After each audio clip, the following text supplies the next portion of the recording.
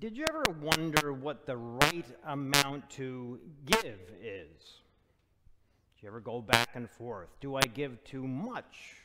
Do I give too little? Should I give more? Or have you ever asked yourself the question, do others see me as a generous person? Or do I see myself as a generous person? As I ask those things because today's gospel, of course, we all know very well, and should today's gospel be used as a measuring stick for us all in regard what to give? That is, of course, the gospel is about the widow who seemingly gave just a very small amount, but then our Lord said that her few pennies that she gave was more than anyone else gave, for it was her whole livelihood. But that always bothered me. I have a problem with that gospel. And why I do is because, is it wise, was it good for her to give everything she had, her whole livelihood, all she had to live on? Well, some scripture scholars say that our Lord was not praising her for that action. That is, but it could have very well been the case that she was guilted or tricked even into giving all she had to live on. That is, if you really think about it, our Lord really didn't praise her. All he said is that she gave more than anyone else, and it was all she had to live on, her whole livelihood. He really didn't praise her.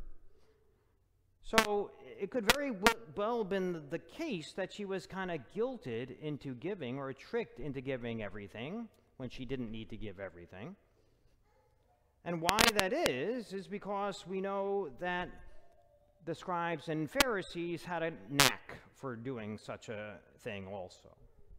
That is, our Lord always was angry or seemed angry at them, got angry often at the self-righteous scribes and the self-righteous Pharisees. And once he actually said to them, and I quote, he said, "They devour the houses of widows." Interesting. They devour the houses of widows. And so it could have very well been the case that somehow with this widow, they guilted her, they tricked her, they encouraged her, they said how she needed to really give that all until she did. And as a result, she gave all she had to live on, her whole livelihood, and they took her house. It's possible. If you really think about it, they could have been the very first ones, back in the day of all those calls and people that call us and do the same thing now. When we get those calls, someone is interfering with your Amazon account, you better contact us right away with your charge card info, right? Or you won a cruise. Just call this number and give us your bank account so we can transfer your winnings. And countless others, right? We all get them, right? We all try to get tricked into perhaps giving away our life savings, perhaps. That is, our Lord does not, I wouldn't think he wants any of us to do that. I don't think our Lord would ask anyone to give up your car, your home, your savings, your college fund for your children until such a point where we lose our homes, where we lose our whole livelihood, all right? That is, our Lord wouldn't want us to neglect our own needs and the needs of others also that count on us, right? So it is possible to give too much, but isn't it possible, of course, to give too little also? That is, there was a Baptist and a Catholic that were gathered at this social gathering, and they were friends and just happened to be talking about what they give to their church. And so the Baptist responded to the Catholic and he said, "Well, I give $100 a week." The Catholic was appalled. He was shocked because he knew that they basically made the same amount, and the Baptist had a larger family, So he said to him, $100 a week, that's over $5,000 a year. Like, how do you give that? And then the Baptist and the Catholic always thought of himself as a very generous person. But then the Baptist, on top of that, even added, yeah, but I really need to give more because that's not 10% of what I make. So I really need to get better at that. And so the Catholic went home thinking about, wow, I really need to rethink my own definition of generosity, or am I a generous person? That is, the bottom line is it's possible for us all to give too much, or possible for us all to give too little. But our Lord does not want, I know, to give us away our whole livelihood, and nor does our Lord want us, as he said, to give just of our own surplus also. But what I think he's trying to encourage each of us is to give according to what our means are. And everyone's means is different.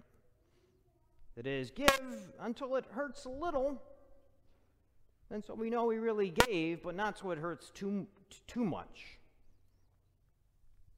That is, and if you really think about it, don't we use that principle with everything else? That is, when it comes to giving in other ways too. We give of our time to this and that and that. We can't give all of our time to this. We give some. We give what we can, according to our means. What I have time for, I'm going to give you. Or we give of our love. We don't give all of our love away just to one person. We got to spread that around. So we give according to our means what works best for us, and to the best, in the best efforts, in the best way that we possibly can. That is what our Lord is calling us to. If you really think about it, that is, as God's Christian Catholic sons and daughters, we are supposed to be recognized, though, as the most giving, the most generous people of all. That is, if not, then something is wrong, because we are God's Catholic Christian sons and daughters. And so it is up to us to set the example, to set the tone for others, and not just according to finances, of course, but how we give in other ways, our generosity in any and everything. And if we have a hard time with that, then all we need to really do is look at all the things that God has blessed us with and God has given to us. And we can write, I'm sure all write a long list of the blessings and graces and gifts that God has given to us. And when we look at that, it'd probably be very much easier to be a more generous person, an area that we all have to perhaps work a little bit on. For in the end, our Lord is not going to want to know anything about what we have taken, but rather what we have given away.